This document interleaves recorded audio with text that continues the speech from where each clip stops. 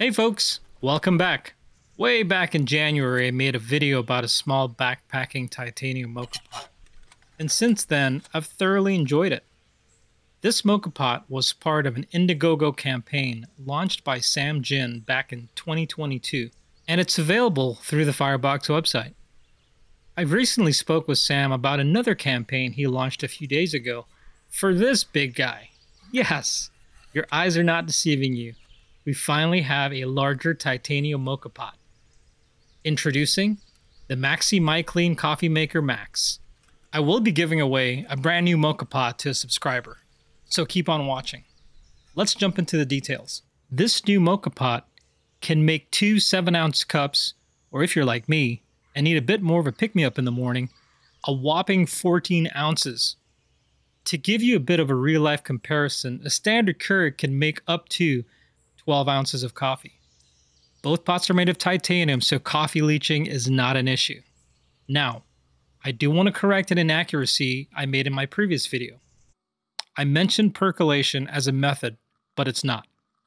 It makes coffee just like other moka pots, but it does it in a different way.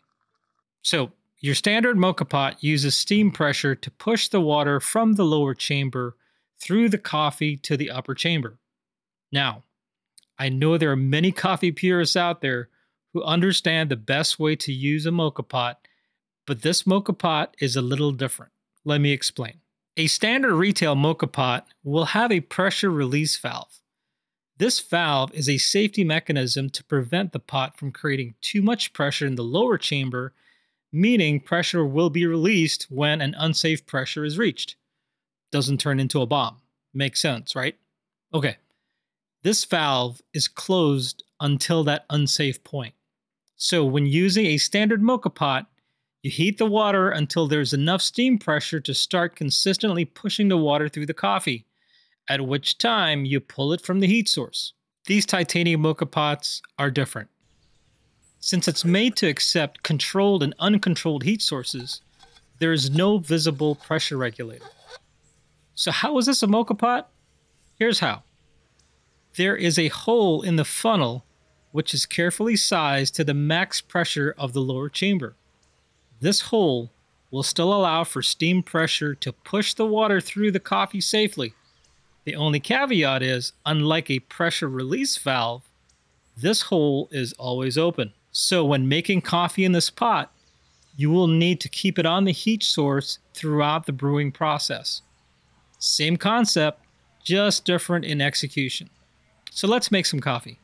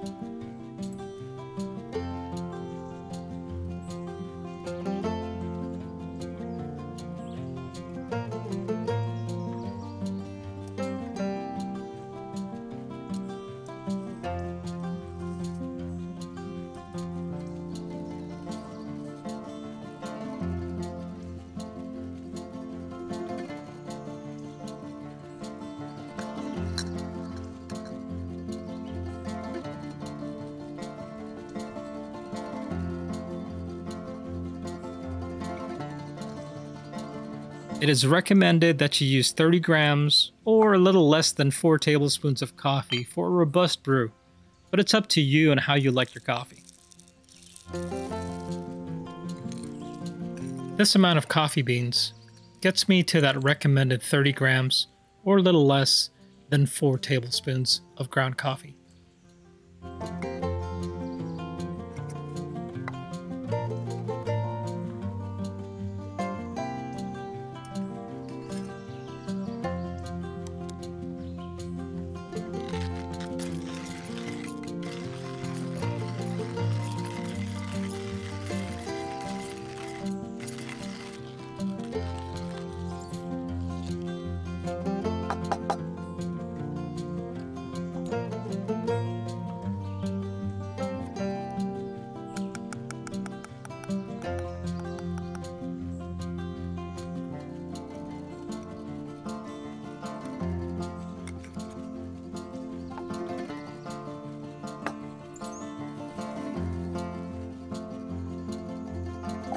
There is a graduation marker in the max fill for the lower chamber. And know there will be some water left in the lower chamber after brewing to catch some of the coffee sediment.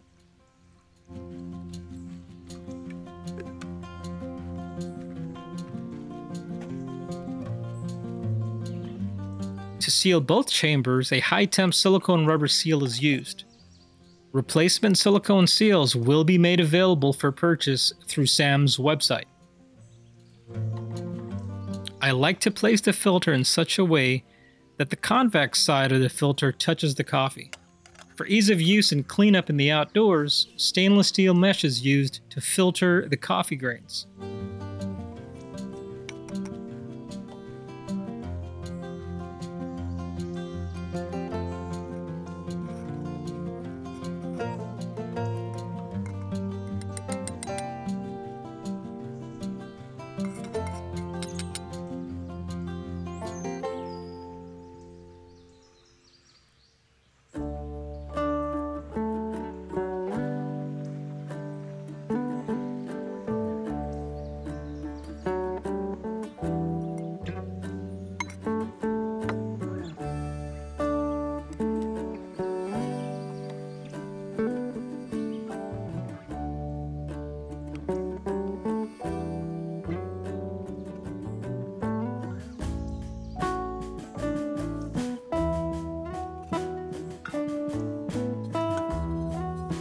The quick release connection makes sealing the upper and lower chambers effortless.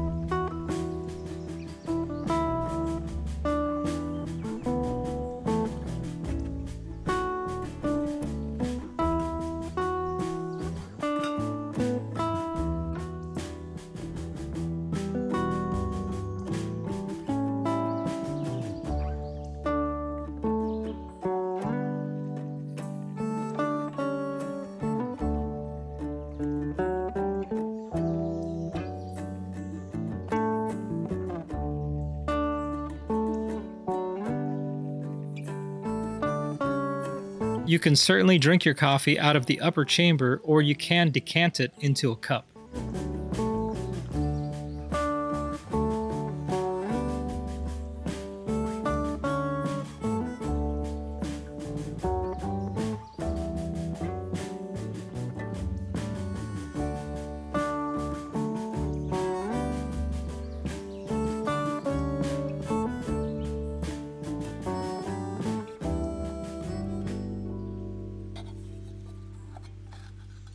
Cleaning is simple. Just dump everything out and let it dry, or you can wash it out with a little bit of water. I'm just going to go ahead and dump everything out, dry it out, and just wipe it with this microfiber cloth.